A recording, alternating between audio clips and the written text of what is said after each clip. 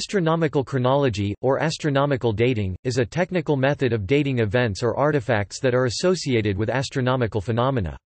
Written records of historical events that include descriptions of astronomical phenomena have done much to clarify the chronology of the ancient Near East. Works of art which depict the configuration of the stars and planets and buildings which are oriented to the rising and setting of celestial bodies at a particular time have all been dated through astronomical calculations.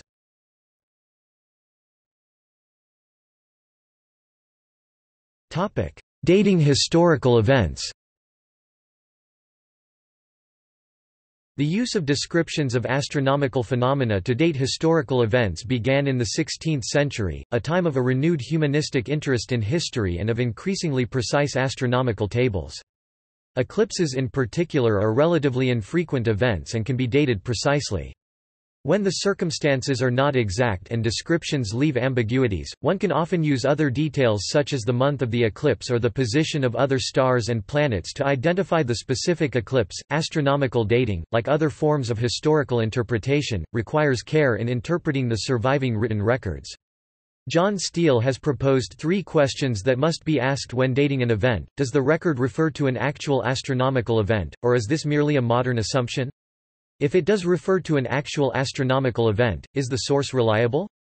Can the record provide an unambiguous date without making unwarranted assumptions about ancient astronomical observational methods? Babylonian astronomical diaries provide detailed and unambiguous accounts of the positions of all the visible planets, often in relation to specific stars, that have been used to provide precise dates of events like the defeat of Darius III by Alexander the Great at the Battle of Gaugamela on 1 October 331 BCE and of Alexander's subsequent death on of June 323. Since the success of this method depends on the reliability of the written sources and the precision of their accounts of astronomical phenomena, attempts to date literary texts which may describe astronomical events loosely or even as metaphors have led researchers to conclusions that appear precise, but rely on invalid assumptions and are consequently less widely accepted. Thus the attempts to date Vedic texts describing the Pleiades as rising due east to about 2300 BCE, which is the time when the Pleiades rose exactly due east, is complicated by the fact that poetic descriptions need not be taken as reflecting precise astronomical observations, while precession is a very slow process which makes only small changes in the azimuth of a star rising in the east.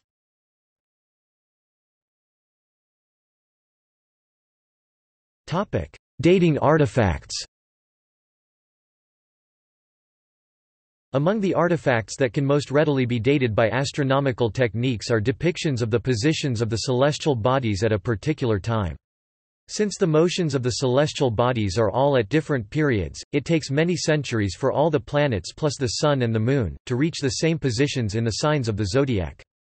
For a configuration accurate to plus or minus 15 degrees, that is, within a single sign, the positions of these 7 bodies will only return to the same configuration once in about 3,700 years. A particular case involved a medieval illuminated manuscript which portrayed the position of these 7 celestial bodies on 18 March 816, corresponding to the period when the manuscript was written. This calculation demonstrated that this illustration was not a copy of an earlier classical depiction of the position of the stars.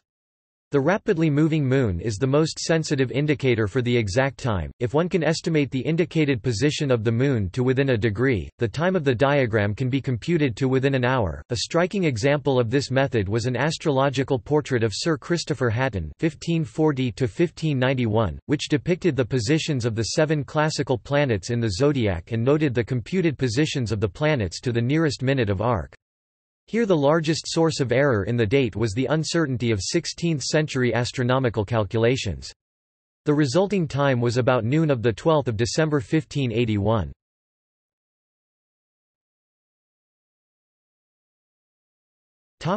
Dating structures by their orientation. A more controversial archaeoastronomical approach has been used to date structures that are believed to have been oriented on astronomical principles by measuring their orientation and computing the date in the past when a single specified celestial body, whether the Sun or a selected star, rises or sets at the measured azimuth. The astronomer, Norman Lockyer, applied this method to Stonehenge by measuring the orientation of the Stonehenge Avenue and comparing it to the position of solstitial sunrise, which changes slowly due to the changing obliquity of the ecliptic.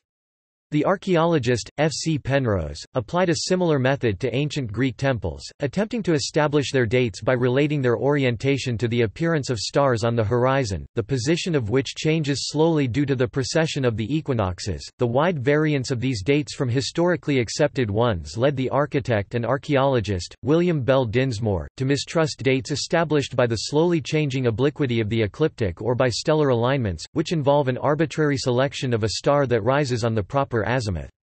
Instead, he proposed a method employing what was already known from historical records concerning the dates of construction of Greek temples, the festivals associated with specific temples, and the nature of the Greek lunisolar calendar.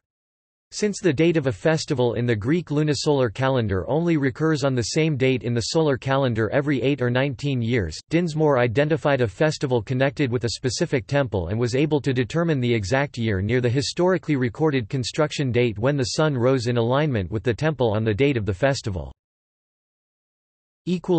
Notes